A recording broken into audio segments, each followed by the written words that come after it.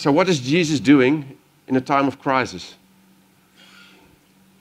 Because he's our example, isn't he? So let's go to John chapter 11.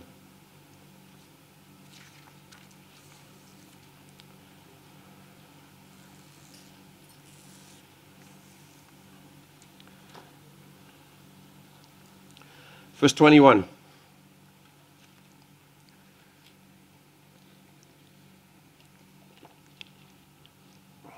Lazarus died. That's a shame. Sorry.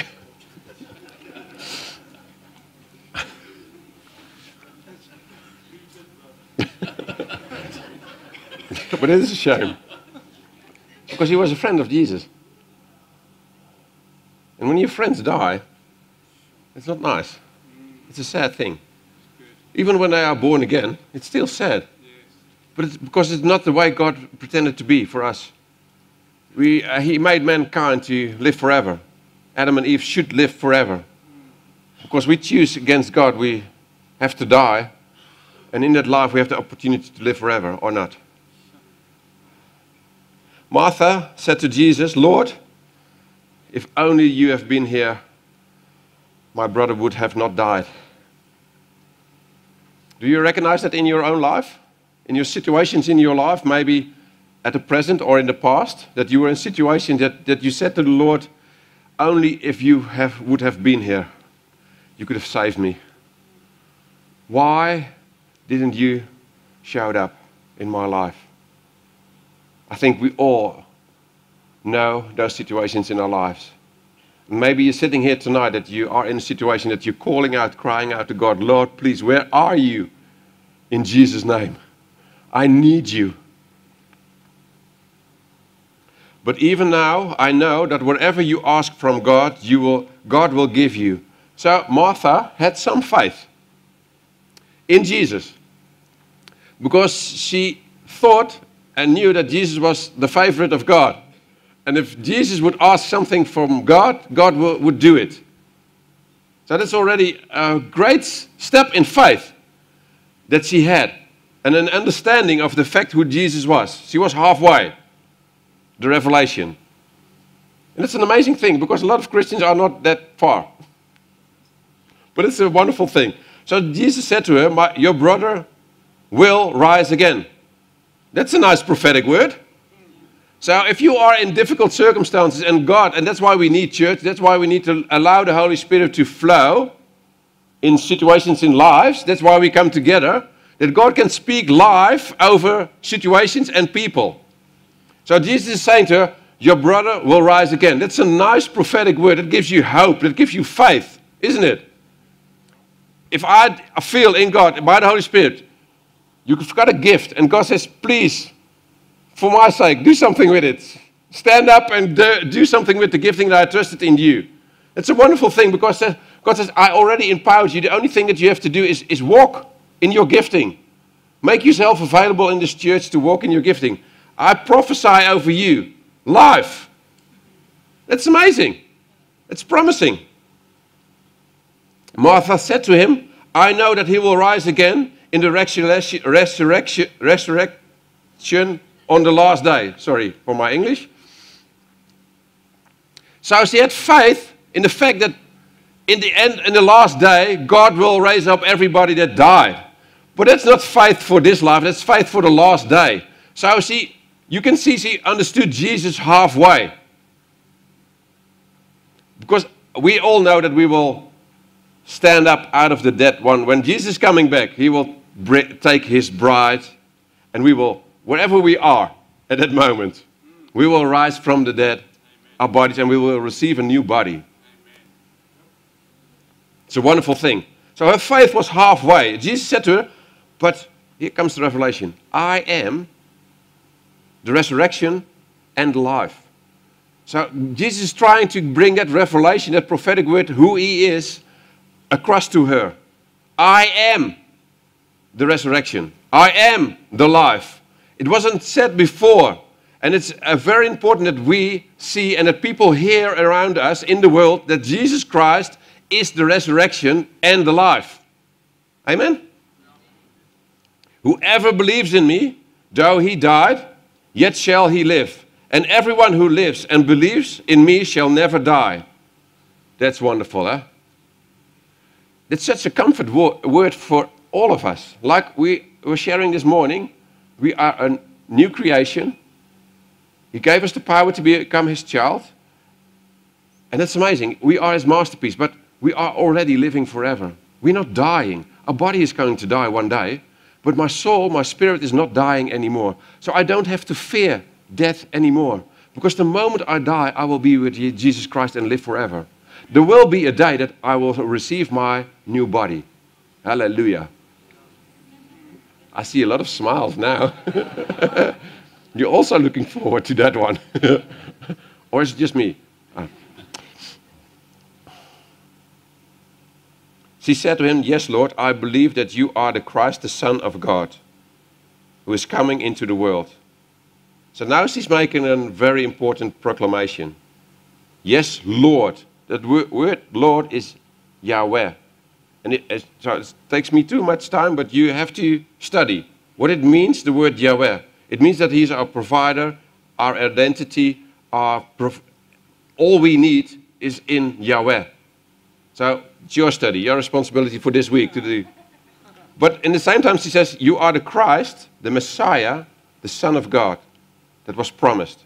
So she makes a faith proclamation that's bigger than the first one.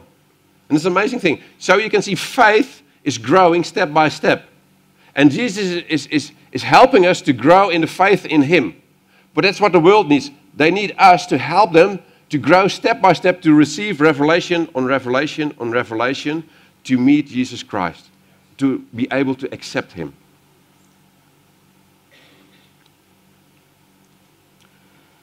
Verse 38. Now Lazarus is 4 days dead. So the situation is not only a problem, but it's, in our thinking, the end of the story. When somebody, and the situation is really dead. So 38, then Jesus deeply moved again, because Jesus feels what you feel. When you've got pain, he feels your pain. When you are sad, Jesus feels that sadness, because he is our high priest. He can feel with us in every aspect of life. Isn't that a comfort word? He will cry with you, and he will laugh with you. That's my Jesus. I hope it's your Jesus. He will laugh with you, he will cry with you. He's so close to you. He's not far away. Even in difficult circumstances, he's close to you. Always. And he knows what's going through your life. He knows what's going through your emotions and feelings. He knows. And he is able to cry and laugh with you. Jesus feels again, is moved again deeply. Came to the tomb, and it was a cave, and a stone laid against it. And Jesus said, "Take away the stone."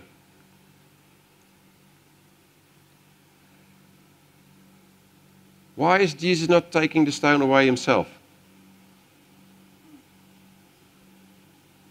Did you ever thought about that? He could say to the stone, "Move." To whom did Jesus say, "Take away the stone"? To whom? To the people that were standing around Martha and Maria and the family and friends. So what is Jesus doing? He's including mankind in his wonders and in his works. He's including people. Isn't that amazing? So Jesus is actually saying in a situation, and I'll explain it later, you roll the stone away.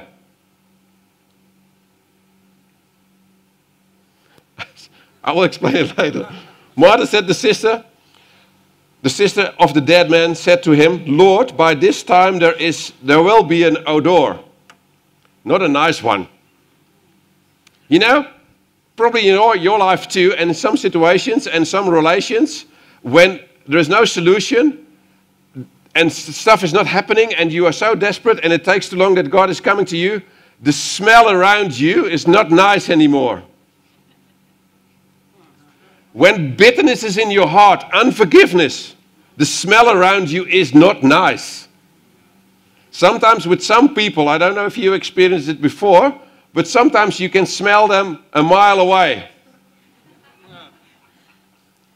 by their hard attitude and something that they carry in their spirit. It's an odor that you don't like. And sometimes you walk and talk with people and then afterwards you say, I don't know what it was, but didn't smell right. I can see you understand what I'm saying. Some conversations, you walk away with a smell in your nose that you think, hey, that was weird. It wasn't nice. For he has been dead for 4 days. And Jesus said to her, did I not tell you that if you believed, you would see the glory of God? So sometimes in life, we're facing difficulties. And we're praying and crying out to God, and he's waiting. And then our faith is diminishing, and sometimes we're losing faith. And God says, didn't I tell you, if you keep on believing me, you would see my glory? I think quite often we give up too quickly. Way too quickly. Because we try to determine when God has to do what. And it's not the way it works in the kingdom of God. He's in control. He's Lord. He's Christ.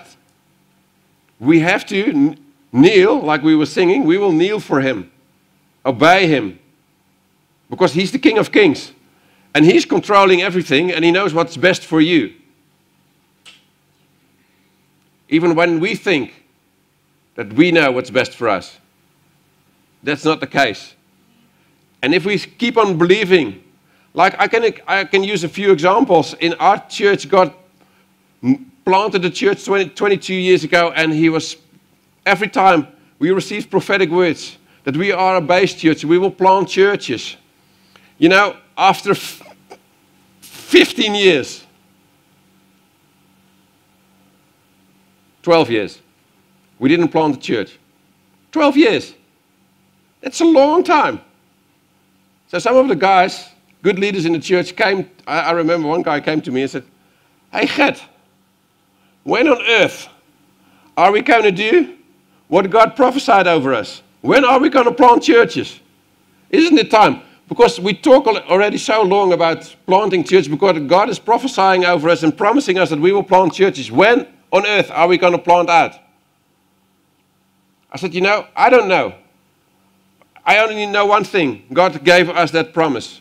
So we have to wait on his timing. We have to prepare ourselves to be able to plant churches. That's our responsibility, to be prepared, to prepare myself, to prepare the church. Because one day he will open the door and we have to be ready to go out. To see the glory of God. And we experienced opposite things. Instead of planting, other stuff happened. I'm not going into those details. And then you're screaming out to God, how on earth is this possible? We were growing to a place to be able to plant, and then we have an implosion instead of an explosion. Of planting, it was imploded. And I can tell you at that point, a lot of things went downhill. And I didn't know how to cope with all that stuff. At the end of a few weeks, months, there was only one thing that kept me standing. And it was the prophetic promise of God. It was the only thing. Because we were at a point to hand over, walk away, and go away and leave church behind, almost leave God behind, because sometimes you go through phases it's too hard to cope with.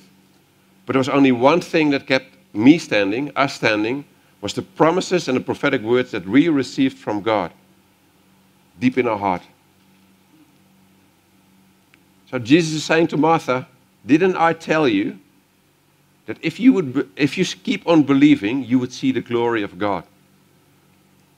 To tell you, we're planting churches now, the church is growing, we've got nice leaders, good leaders, guys that will also be in time planting churches and leading churches. So God is fulfilling his promises. Only took a little bit longer than we thought. Faithfulness as a Christian is one of the best qualities you can have in leaders and Christians. Faithfulness, standfastness, endurance. Amen? Because I can see it in marriages. They break up quite quickly today because they're losing faith.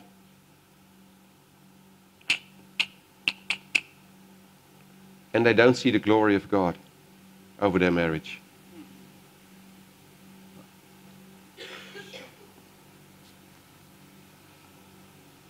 So they took the stone away. And Jesus lifted up his eyes and said, Father, I thank you that you have heard me.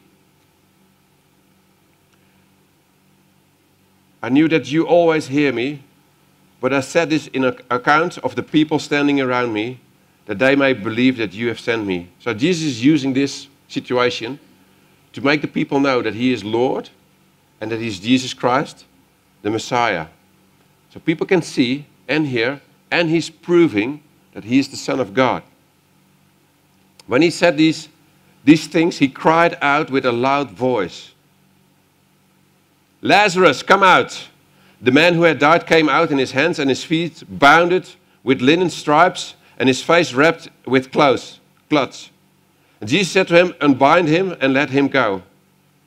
Why did Jesus not unbind him?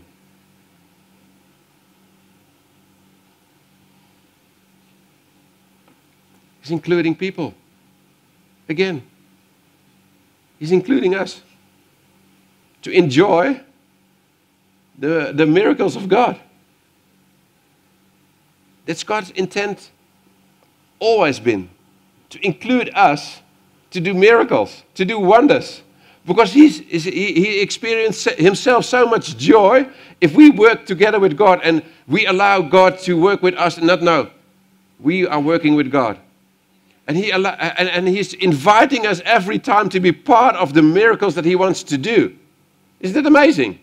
I think it's a huge privilege because it gives him joy, but it gives also you and me a lot of joy if we see that God is doing miracles and is using us to set people free. Amen.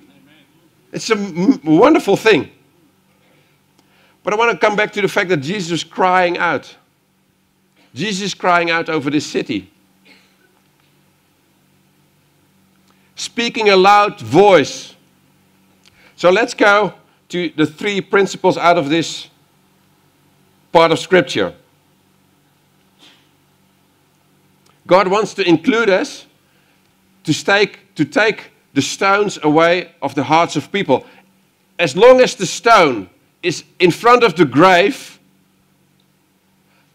Lazarus can't hear the voice of Jesus. Amen? So maybe in your life, and else you will know some people, life will harden hearts, isn't it? So there are a lot of people that have stones in front of their heart. And Jesus is telling to the church, roll the stone away. Roll the stone away. My children, roll the stone away in the lives of people that you know. Maybe family members, maybe colleagues, maybe neighborhood, people in your neighborhood. How do you roll a stone away? Showing them the love of Christ. Because I know for one thing, my upbringing was not happy-clappy. So I taught myself to build a brick wall around my heart to protect myself. Do you recognize that in your own life? How high was your wall?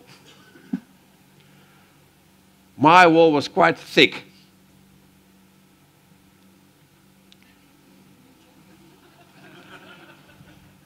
Ask my wife. When we met, I couldn't care if somebody would fall dead just beside me. I wouldn't care. My heart was so cold and stone that I could hardly feel any emotions. But you know what broke the wall? Living water, the love of God, creeped under the wall into my heart. And the moment my heart became alive again, he broke the walls away. But love from his children, through his children. I remember I was in a situation so desperately that God gave me the opportunity, through a Christian, to show God's love through him in words of wisdom, so that the love could creep under my wall into my heart, slowly. So I came to the point that I knew that God said, I want to do something in your life. So I went to somebody I knew. I said, can you help me? She said, no, it was a lady. She said, I can't help you, but I know a guy that can help you. He's a good Christian, a mature Christian, and he can help you. So she said, oh, this is the guy. This is his name. I said, no, I'm not going there. I'm not doing that one. I know him. I don't do that. So give me another name. So she gave me another name, so I found the guy. So he said, please explain what's happening, what happened in your life, etc., and what's your situation. So I told a little bit, in 5 minutes, my life story. He said, gee, that will take months. That's a lot of work. Actually, I'm not able to spend so much time on you, so sorry, I can't help you. Gee. So I went back to the lady. He wasn't able to help me. Firstly, I was shocked that he made a remark that my problems were so big. Gee. Maybe it was a blind spot, I don't know. So I said, please give me another guy. I go to that one that I mentioned the first time. No, I'm not going there. I know him. Okay, I give you another name. So I found the guy. So he said again, also, so tell me a little bit about your history, where you come from, what happened in your life. So I told him in 5 minutes. He said, gee, I'm a counselor, but I know this is going to take a long time. This is quite serious. And actually, I'm just coming out of a burnout situation, and I'm just recovering, so I'm not able to help you. How do you want, I almost became depressed by all those things. I had already problems, but this almost made it bigger. My goodness. So I went back to the lady, please, do you have somebody else? She said, no. But God had spoken, this is your opportunity. Okay. Tried it once, tried it twice. So then I have to go to the first guy. So I found a guy that I didn't want to go to. I said, she recommended you to me to help me. Can you help me? He said, what's the problem? Don't tell me, just come to my house, have a cup of coffee, then you can tell me.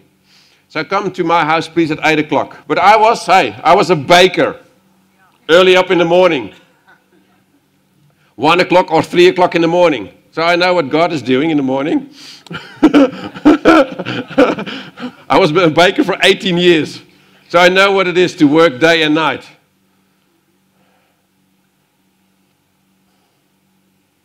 So I had to go out of bed around 3 o'clock in the next morning. So I came to his house 8 o'clock and he wasn't there. He had 2 wonderful girls and he gave me a cup of coffee. Sitting in the lounge, waiting. 15 minutes, 20 minutes, 25 minutes, 30 minutes. I thought, my goodness, I have to go home because I want to sleep at 9:30. So I came home. Because I left, I thought, my goodness. Sometimes the situation is you are desperate and you're crying out to God and He wants to help you, but you have to wait for the right time and the right moment. But sometimes you don't understand what God is doing. And sometimes you've got your own opinion how you want God to help you, like me. But even when you come to the right person, He didn't show up. So I went home and I was very cross. I said to Leah, I'm finished. I give up. I'm not going again. I don't know what God is doing, but I'm quitting. 10 minutes later, he's phoning. Hey, Gert. Sorry, can you come? And I changed and said, I'm coming. So on the phone. So Leah said to me, what happened?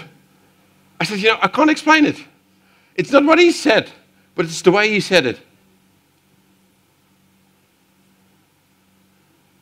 God was using him, and he was creeping underneath my wall into my heart. So I went, and he helped me for, I think we had only 6 times having a coffee, sitting, praying, crying, allowing God to deal with stuff in my heart, breaking my wall away. I think before the age of 20, I hardly cried. Yeah, I cried, but it was until the age of 15, and then I stopped. Because I knew crying isn't helping. So then you harden your heart. And now I can cry any moment, because God made my heart alive again. And God is wanting us to be people, to love people, so by the love we can roll the stones away from their lives. And when we are allowing the Holy Spirit to use us in a way to bring love to people, and it takes time, some months, some years, but love will break the stones and roll the stones away. And God says this evening to us, are you willing to be a rolling stone? No, not that one.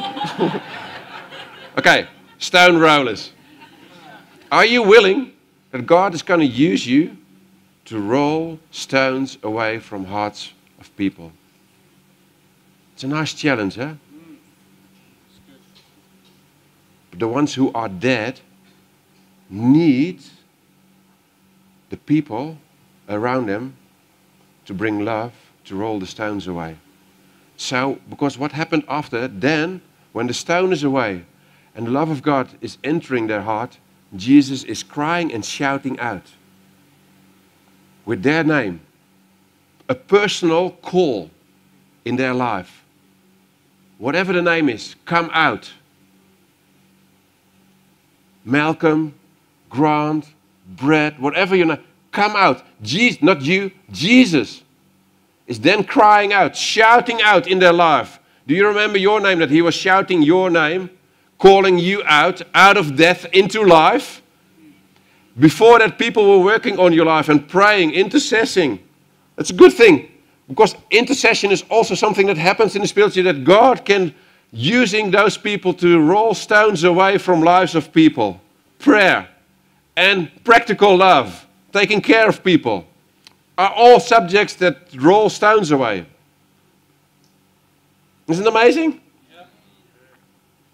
What will roll a stone away? Trustworthiness, honesty, sincere, obedience to the Spirit, love will roll stones away. Because people are deaf. They can't hear. Because there's too much hardness in their heart.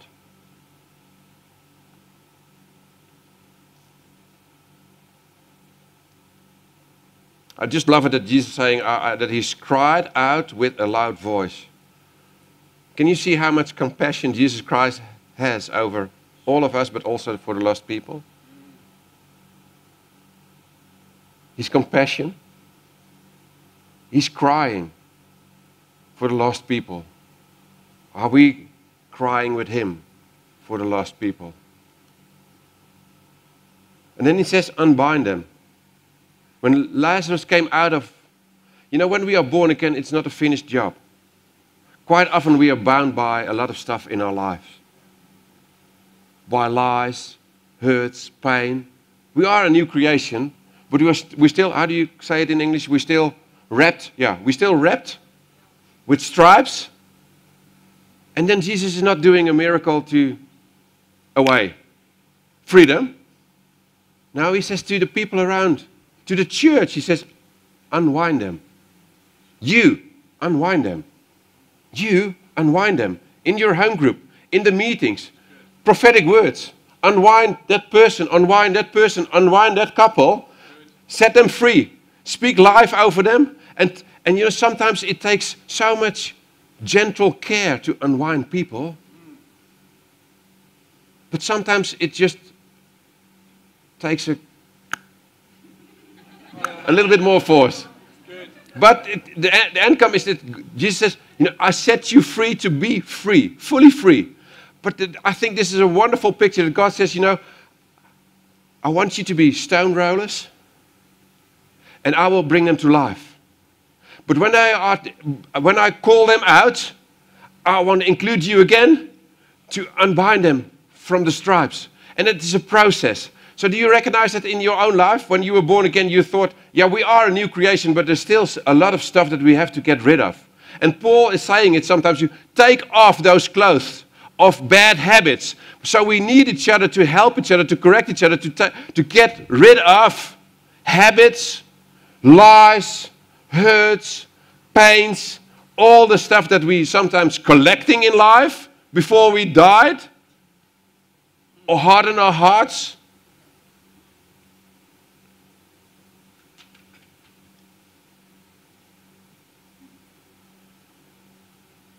As a child, the one that you trust most is your mum. And in my life, my mum was lying. Not once, almost every day. So when I met Leah and her parents, and they were very nice people, loving people, but I couldn't trust them. Because something, I was bounded by mistrust because my mom always lied to me. Do you know how long it took me to get rid of that bandage? How I, in the first years, mistreated my wife because I couldn't fully trust her because my mom was somebody that I couldn't trust because she was always lying. It almost broke our marriage. But we need people around us that are willing to say, Lord, let me be somebody, qualify me, give me the gifts to unbind and to help people to become free. Like we were sharing this morning, to build a house that's safe, a house of healing, a house to become totally free and healed in our identity and our personality, to walk in the calling of God in our new identity. But we need each other to become free. Amen? Are you willing to be used by God in that way?